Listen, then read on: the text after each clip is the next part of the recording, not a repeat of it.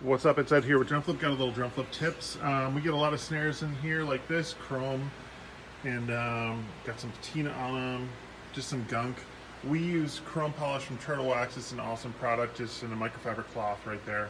You can see one side is just untreated, and then this is the side that we've already gone through, so it drastically improves the quality and the look of the snare drum, makes them look brand new in most cases. So that's what we use when we share that, Turtle Wax Chrome Polish.